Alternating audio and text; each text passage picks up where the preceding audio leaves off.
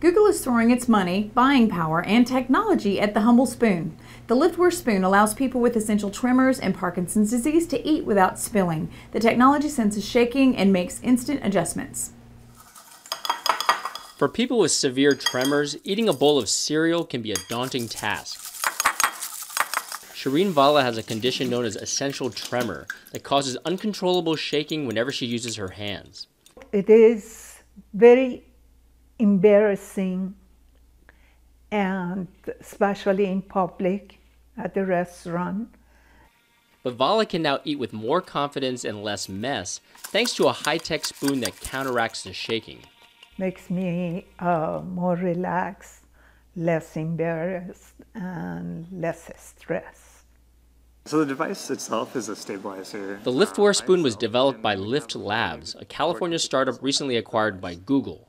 The device detects a person's tremor and makes instant adjustments to keep the spoon or fork steady. So if I had a tremor and I move to the right, it will physically move the spoon to the left to help stabilize that motion and allow you to eat without spilling. In clinical trials, Liftware spoons reduce shaking by an average of 76%.